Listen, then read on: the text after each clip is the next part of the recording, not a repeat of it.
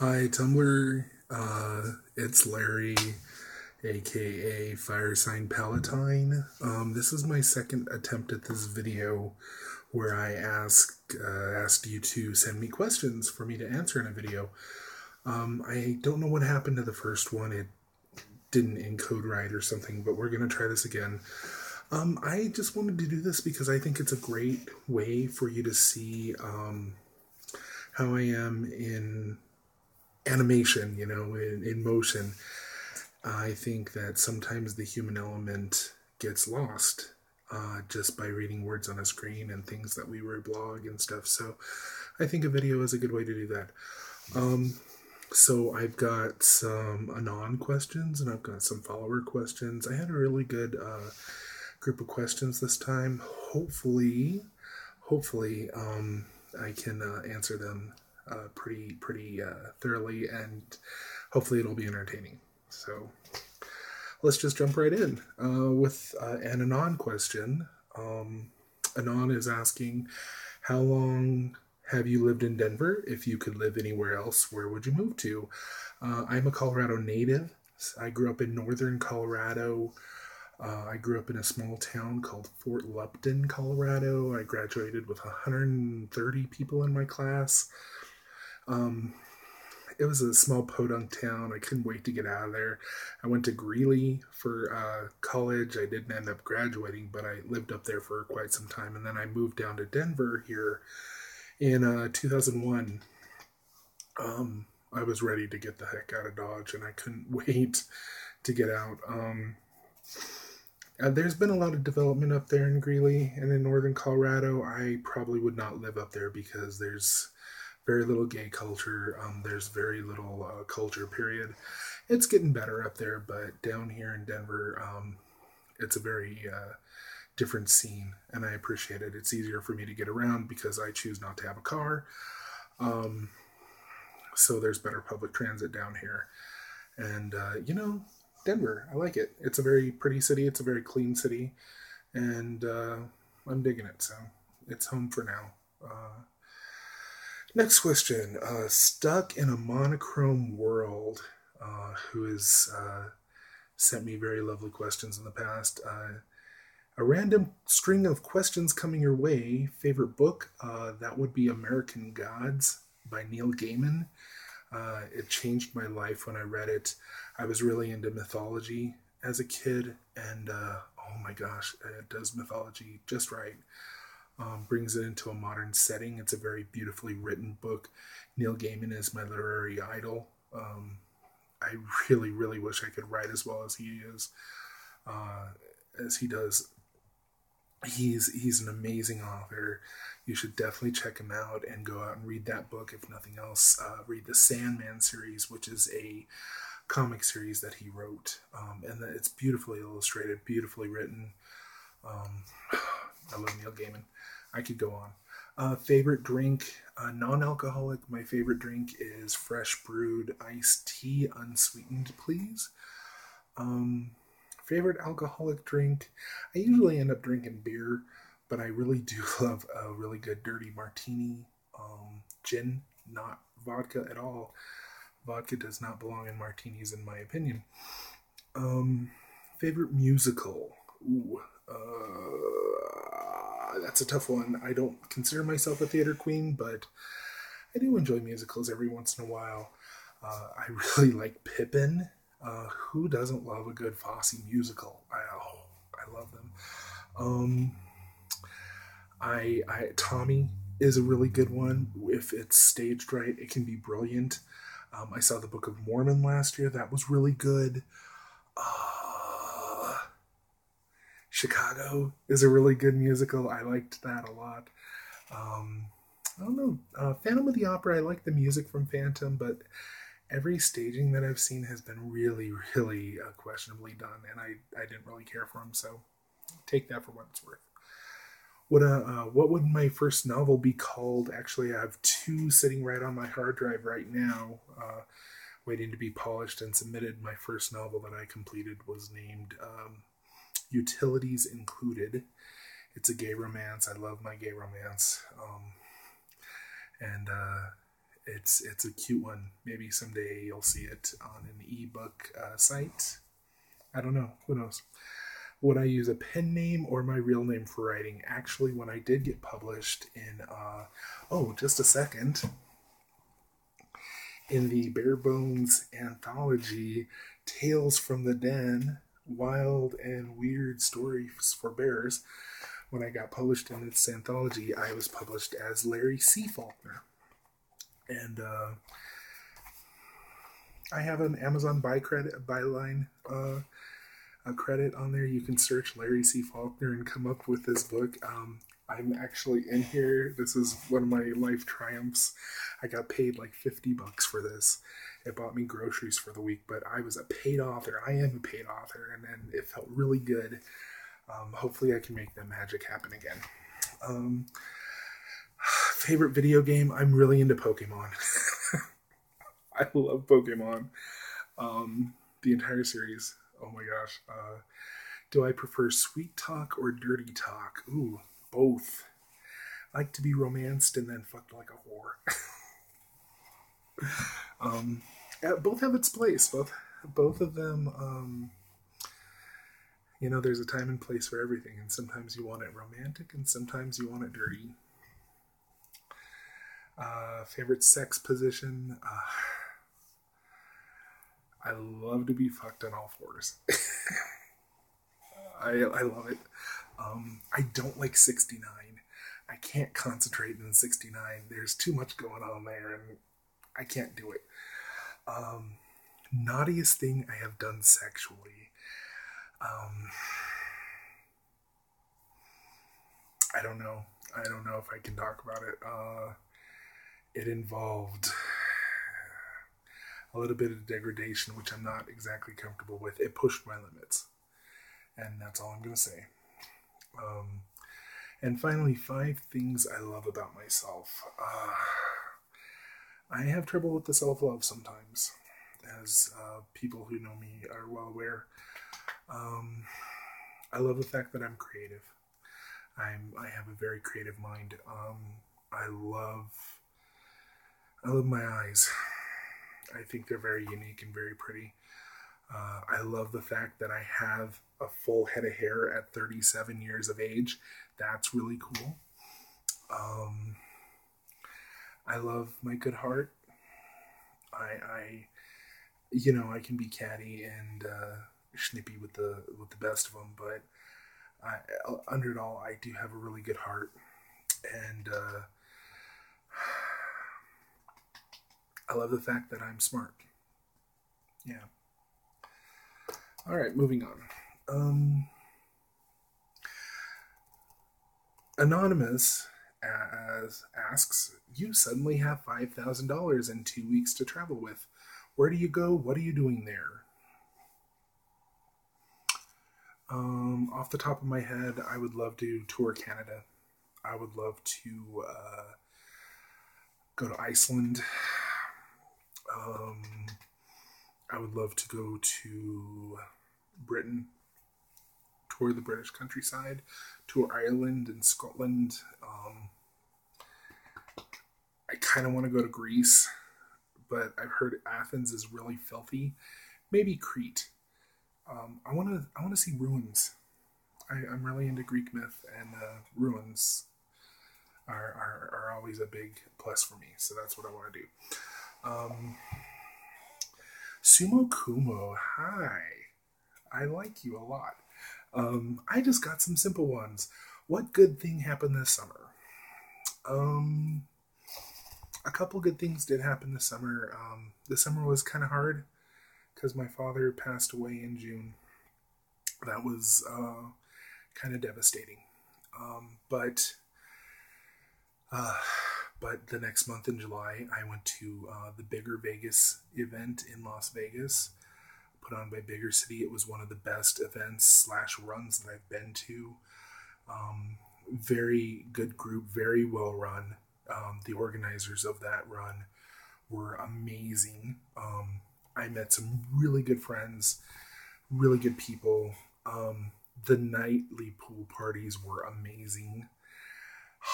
They were so fun. I had so much fun there, so that was probably the highlight.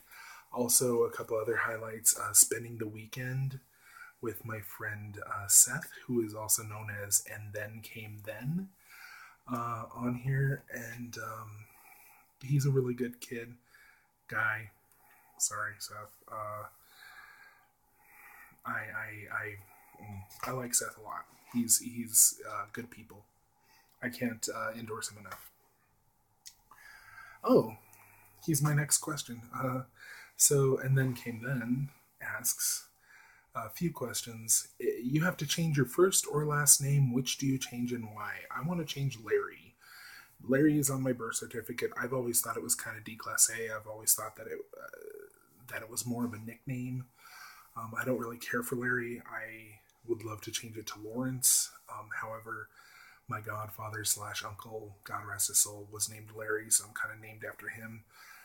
So I dare not change my name to keep peace in the family. I would probably go by Kurt or Curtis. Curtis is my middle name. I would probably go by Kurt if I wasn't so well known as Larry already. And anyway, Kurt is my alternate persona, and you gotta have one of those, right? I'll tell you about him sometime. You can instantly acquire any physical item regardless of worth, but only one. For example, no set of priceless china. You could have one teacup. What do you get? Oh,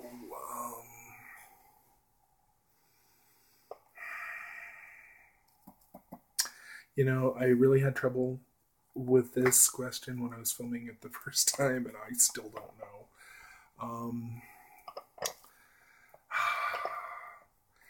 I don't know. I honestly don't. I'm not a things person. Probably a car. I would like a really nice, dependable car that never broke down and that used the cheapest fuel possible. I mean, I know I've given up my car, but, it would be useful. Oh, you acquire the ability to use 2 charms from Harry Potter, no wand required, which, I can't even remember what I said the first time, but off the top of my head, Wingardium Leviosa. I love that one. And then the one where you transport, apparate. I think that's what it's called, apparate. Yeah, that's what I want. I want to do that. And then if I could enter any fictional universe, which one? I like the idea of superheroes a lot. I want to be a superhero secretly, but I also want to pilot a giant Japanese combining super robot. So probably one of those. I want to be a Power Ranger, kind of. No, I just want to be a mecha. Megas XLR. I want to be Coop from Megas XLR. Yeah, hell yeah, that would be awesome. Okay, that's my answer. Next, the bearded mystery, Chris. Hello, Chris. We love Chris. For my video, what is my favorite drink? I kind of answered that. So I'm gonna do my favorite shot, which is Jägermeister. I know it's so young person, but so blackout drunk. That's what it is. Lord, but I love it. I also like Tuaca. Tuaca's good. If money, time off were no objects, where would I go and visit first? If money and time off were no object, rather than just having limited time and $5,000, I want to go to Australia. And the reason why it's so important that it would be unlimited money available would because I need to fly there first class because I need the legroom because I'm like bigger than and the seats are like less than, so I need room to stretch out for an 18-hour flight. Okay. Probably Japan too. I want to visit Japan, but nothing over there is Larry sized because I'm this size and the Japanese people are this size. So I don't know. Those are just the two off the top of my head. Big Boy 2K6 sent me 2 questions. First, what's a typical night for you? Any nighttime rituals? Well, if it's a weeknight, I come home and I just sack out. I catch up on YouTube videos. I watch TV on Hulu Plus. Um, Catch up on WW wrestling and anime and YouTube videos, cooking videos, and drag queen videos. Um, and then I wind down, make coffee for the morning, take my contacts out, my eyes out, and then jack off. It helps me sleep. Kind of a perv. And then the second question: what would make the perfect date night for you? Um, my dream date would be with someone very handsome and very sweet. I'm shallow. I need a guy that I'm really attracted to. Um, and it would be very low key. We would do coffee. We would do a nice quiet dinner. There would be flowers. He would definitely buy me flowers. Roses, please, because I've never had a guy buy me flowers.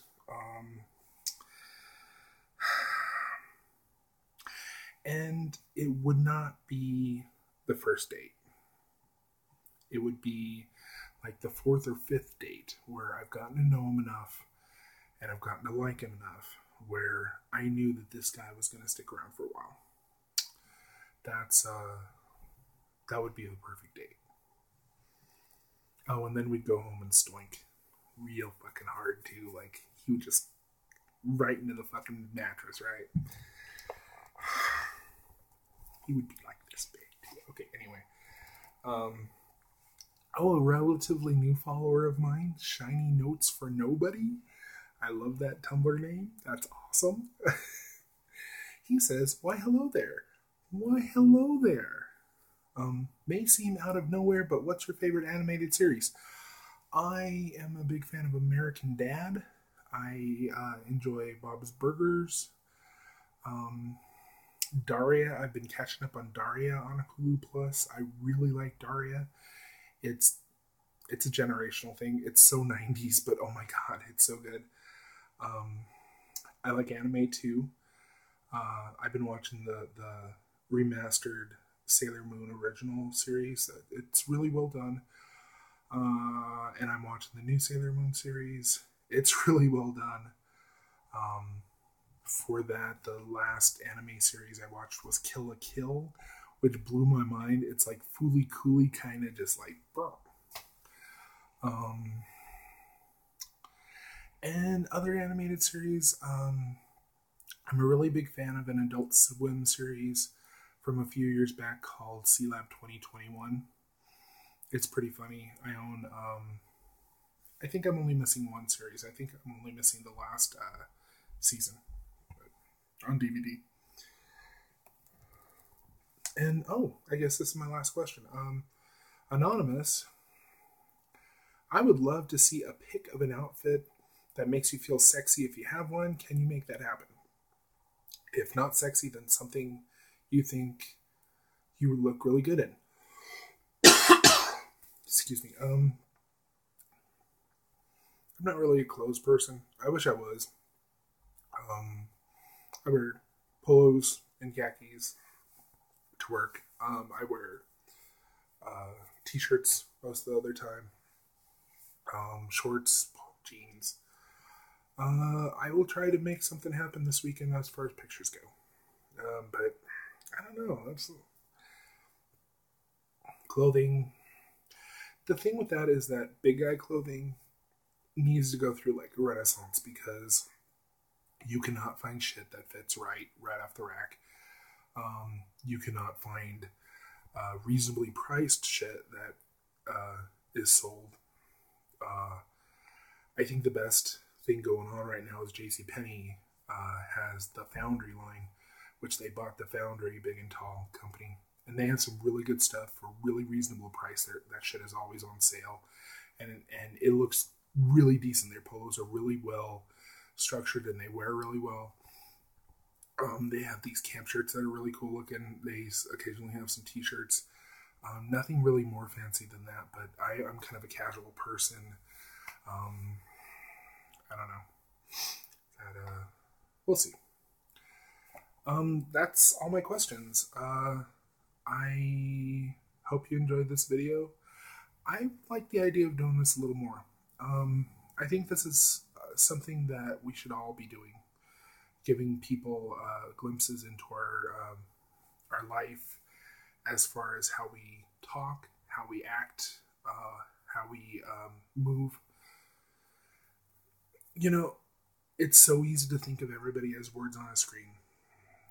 I get in that trap a lot. But watching someone and looking at someone reminds me that, hey, behind those words on a screen is a person. And I think by me doing that, that's showing you that I'm a real person here too. And with thoughts and feelings, and I'm not just naked selfies and and animated GIF reblogs. I'm actually a real person with real thoughts and feelings and life. So I encourage everybody to do this too. All right, signing off. We'll talk to you later. Bye, Tumblr.